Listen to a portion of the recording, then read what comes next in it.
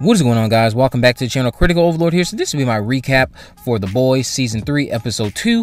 Episode 2 begins with a look at the Deep's new film, Not Without My Dolphin, I think is what the title was, before we shift to seeing Butcher inspecting the soup chemical that we know he just took. But this is a dream from what I see. Butcher wakes up to a video call from Ryan. Homelander visits Stormfront once again for his birthday, even though I think later on it's revealed that it's not actually his birthday. Red River, the question mark from the end of episode 1, is revealed to be a group home for young soups owned by a Vought subsidiary. Hughie and Starlight talk about the revelation that Newman has powers and is the head exploder from season 2. Newman has ties to the group home from her youth, from what I assume. And then Starlight goes to the set of American Hero.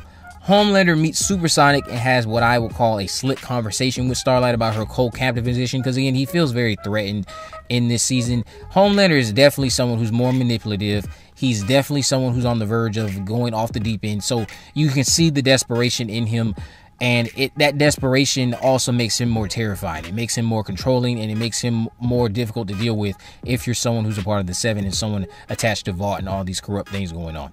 So Butcher goes to see Mother's Milk to talk about Soldier Boy and needing to find the weapon that killed him, tracking down Payback, and getting a lead on killing Homelander. Kamiko and Frenchie are shown going to Vaughtland and watch a feature on Soldier Boy, a new character, Crimson Countess, a former member of Payback, who I think also is someone who dated Soldier Boy. So she's a former member of Payback.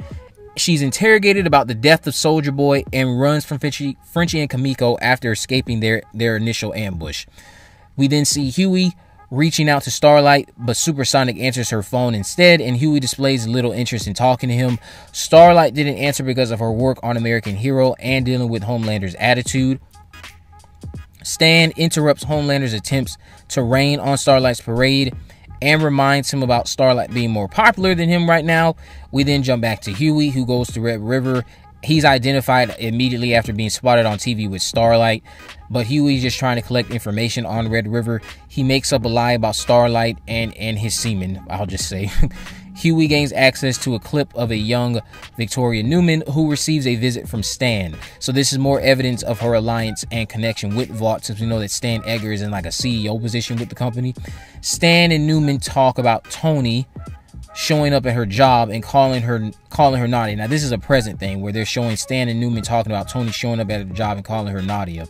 We then jump to Butcher going to a convention presentation from Gunpowder, another former Payback member and ally to Soldier Boy. Kids are shown being trained to use guns, and Butcher confronts Gunpowder in the restroom. He tries to blackmail Gunpowder for information on Soldier Boy, but it doesn't go well. Butcher is shot at in the parking lot and fires back with his own rounds before taking a shot in the leg. Gunpowder is revealed to be the shooter, and he grazes Butcher with another shot. We then see Homelander making an annual birthday save on a suicidal individual named Chelsea, with Ashley having PR ready to cover this news. So news then breaks that Stormfront has died via suicide. Homelander's emotional state seems to take a massive blow from this. Homelander aids in Chelsea's apparent suicide to cope with the loss of Stormfront. As we see, he doesn't really help her. You'll see. The girl still dies. The girl that was on the roof still dies. Back at the office, Hughie is confronted by Newman, who asks about Nadia, thus revealing that she's onto this side of research of his. Starlight saves him from this moment where he is completely nervous around Newman. Starlight and Hughie have a conversation about them adopting a child from Red River. Mother's Milk is told to go back to Butcher and confront this drama regarding Soldier Boy, while he's still, of course, with his daughter and his girlfriend at this point, or his wife. Butcher calls Hughie, and Hughie reveals that Newman is a soup to him, and that his year of work proves that they have to take Vought down via Butcher's old-fashioned way. Butcher confronts Gunpowder once again and asks why he's protecting Soldier Boy but gets shot for his efforts. He stands up, revealing to have taken the chemical and the bullets had no effect. Butcher beats up Gunpowder, who reveals that Soldier Boy didn't die how he's remembered in the media.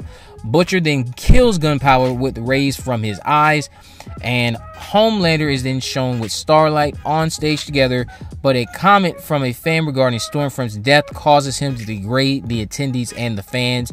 He starts going on a rant about being treated like a puppet by the machine and says he's done being persecuted. Ashley tries to get them to cut to commercial, but his public meltdown is televised for everyone to see. So the ending of episode 2 is definitely going to be something that again sets the stage for a lot of the things that will unfold for the rest of the season. It's one step to the longer exposure that comes in the season. There is a lot of exposure regarding Vought, regarding the Supes, regarding Homelander that happens in this season, but I feel like the way it ends might be something that might have some people on the fence. But again, if you see my review, it speaks to how everybody has their head in the clouds and will bury their head in the sand, either out of fear or in the name of going along with what's popular, even if what's popular isn't correct. It's a scene that I feel like highlights that just perfectly in terms of a modern American culture. Going along with something that clearly in front of you is wrong on all cylinders, but because the machine is for it, you don't want to go against the machine. You don't want to be ostracized. You don't want to jeopardize anything that's going on with you and your current existence, and you just join in on what's popular, even though what's popular isn't right. It's wrong in multiple ways, but it's just because of the fact that, okay, if you can't, it's again addressing the morality aspect of this season so well. If you can't beat them, join them. Him having this live meltdown like this does indeed, again, have major implications to what happens the rest of the season. The episode 3 recap, of course, is going to be up tonight as well, because by this time, you already know episodes 1 and 3 debuted today, and episodes 4, 5, 6, 7, 8, they'll all get released weekly as it pertains to when these episodes are releasing on Amazon Prime. Again, they come out at 3 a.m. So what I'm actually going to do is commit to having them up before they air. So there'll be spoilers over on this channel before the episode even airs, because I'm not going to put the video out at 3 a.m. in the morning. I'm not doing that. So if you enjoyed season 2 or episode 2 of season 3, let me know down in the comment section below. Where do you think we are headed as it pertains to Soulja Boy? What do you think are going to be the connections between Soulja Boy and everything that's happened so far in this series, because there's a giant one. Let me know all that down in the comment section below. If you haven't already, of course, make sure you go ahead and subscribe. Turn on post notifications so you never miss a video. In the description, I have links to my social media accounts on my Facebook, Twitter, and Instagram. You can message me there, of course, if there's any movies, news, or reviews you'd like me to cover in the future. And again, these episodes, they're going to get better as the season progresses. I promise you, they're going to get better. Herogasm is going to be the favorite for a lot of you. And with all that in mind, guys, I will see you in the next video.